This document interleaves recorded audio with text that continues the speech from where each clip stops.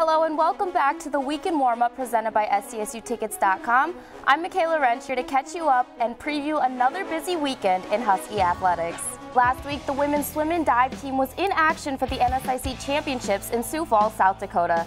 It was a very successful week in the pool for swim and dive, finishing in the second place with Madison Brinkman taking home a conference title in the 1-meter dive. With that, Brinkman was named NSIC Diver of the Year. The Huskies now wait as the field for the NCAA Championships becomes set.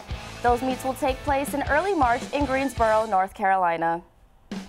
As the women's swim and dive season comes towards an end, the baseball season is just getting started. They were on the road in Arkadelphia, Arkansas for their first couple of games on the season in the Henderson State Invitational. It was not a weekend the Huskies would like to remember. Over the 4-game stretch, the Huskies finished 1-3 with a bounce-back win against Wichita Baptist on Sunday.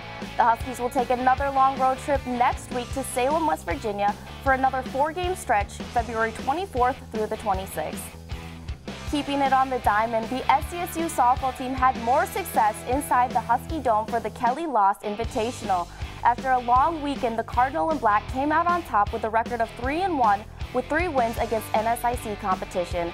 A trip to Topeka, Kansas is on the docket next for the Washburn Invite starting February 25th. Wrestling continued dominance last weekend with powering performances against MSU Moorhead and Northern State. The Huskies strolled their way to a 40-4 final against the Dragons and then finishes with a 26-6 win against the number 21 ranked Wolves. The Huskies wrap up their regular season against one of their toughest opponents in the number 10 Augustana coming up on Thursday in Sioux Falls. The busy week continued on the court with the men's and women's basketball teams. It was a short week on the women's side with the game against UMary being canceled, but they still showed out with a commanding 83-65 win at Minot State for their lone game on the weekend. The men had a full schedule but fell short in Game 1 to the Beavers and in Game 2 in Bismarck against UMary. A different look to their schedule continues this week to wrap up their regular season with Crookston in town on Thursday, and then they will head on the road to Bemidji on Saturday. To wrap up last week, the action was hot on the ice as both men's and women's hockey was in action. The women welcomed in number 1 ranked Minnesota on Friday to kick off a home-and-home series. The Gophers proved too strong over the weekend, coming away with a sweep after a 5-3 and 5-1 finals. The Huskies were able to switch their fortune a bit on Tuesday as they grabbed a shootout win versus rival Minnesota Duluth.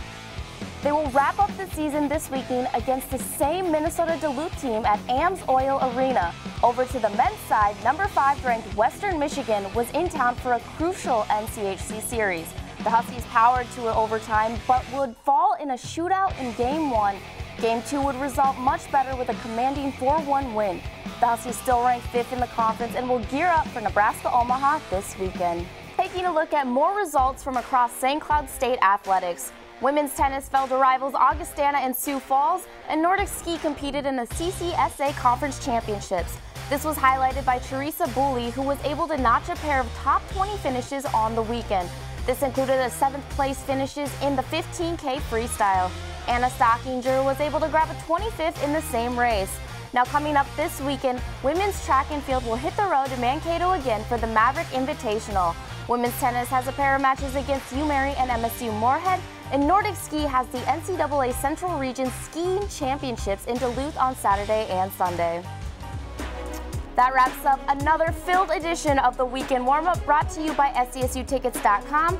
Join us next week for the latest in Husky athletics.